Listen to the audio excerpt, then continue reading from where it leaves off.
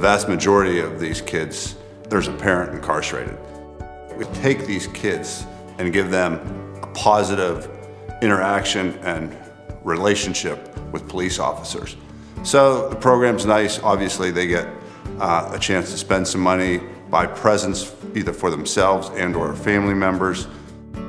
I had a real little guy I walked through the store with. He was actually a witness to a particularly violent crime.